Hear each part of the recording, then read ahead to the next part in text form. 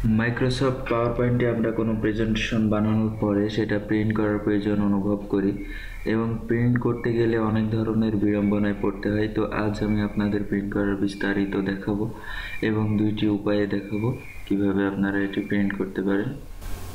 তো মাইক্রোসফট পাওয়ার পয়েন্টকে প্রিন্ট করতে হলে আমাদের এখান থেকে আমরা প্রিন্ট করতে পারবো। আর একটা পদ্ধতি হচ্ছে এটাকে কনভার্ট করে আমরা যখন ওয়ার্ড ফাইলে নিয়ে যাব বা এটাকে ইমেজ ফাইল তৈরি করে ওয়ার্ড ফাইলে নিয়ে গিয়ে প্রিন্ট করতে পারবো। তো আমরা সরাসরি এখান থেকে প্রিন্ট করতে হলে কন্ট্রোল পি দিলে ফাইল থেকে প্রিন্ট কমান্ডের মাধ্যমে আমরা এই ধরনের একটি প্রিন্ট টেবিলে আসতে পারি। তো এখান থেকে আমরা জাস্ট প্রিন্টার সিলেক্ট করে দিব এবং এরপরে আমরা প্রিন্ট অল স্লাইড এই জিনিসটাকে আমরা কাস্টমাইজ করতে পারি যে কত নাম্বার থেকে কত নাম্বার স্লাইড আমাদের দরকার। যেমন আমার 10 নাম্বার স্লাইড অথবা 2 নাম্বার স্লাইড দরকার এবং 3 নাম্বার স্লাইড দরকার, অথবা আমার 2 থেকে 5 নাম্বার টোটাল স্লাইডগুলো দরকার। এখন ফুল পেজ স্লাইড আমরা ফুল পেজ দিলে এটা অনেক মোটা আকারে আসবে এরকম। আর যদি চাই যে নিচের দিকে শুধু একটা, যদি চাই যে একটি পেজ হবে কিন্তু ছোট আকারে হবে, এটাও করতে পারি।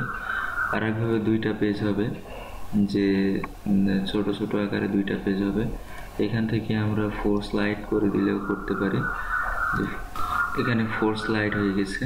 তো এখান থেকে আমরা 6 স্লাইড বা এখান থেকে আরো অনেক ধরনের অনেকগুলো স্লাইড একসাথে করা আছে সেগুলো আমরা করতে পারি। এখানে 4 স্লাইড ভার্টিক্যাল করতে পারি। তো এরকম ভাবে আমরা এখান থেকে সিলেক্ট করে দিতে পারি। তো তারপরে এখান থেকে আমরা কালার বা গ্রাফিক্যাল সাদা কালো দুইটাই আমরা প্রিন্ট করতে পারি।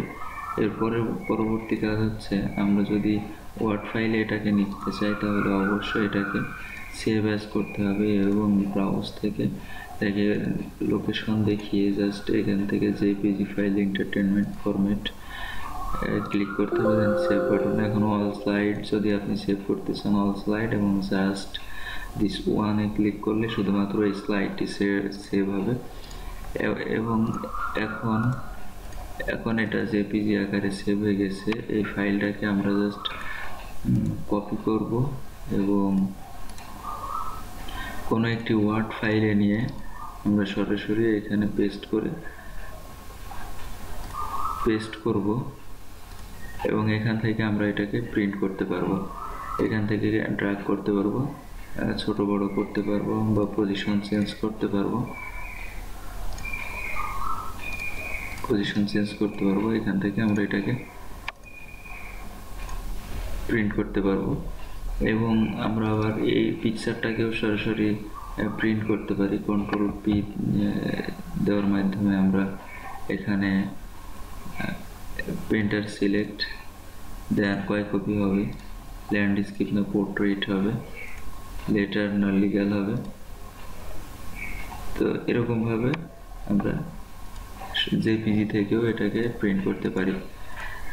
তো আজ এই পর্যন্ত। আমার চ্যানেলে অবশ্যই সাবস্ক্রাইব করে নেবেন। ধন্যবাদ সবাইকে।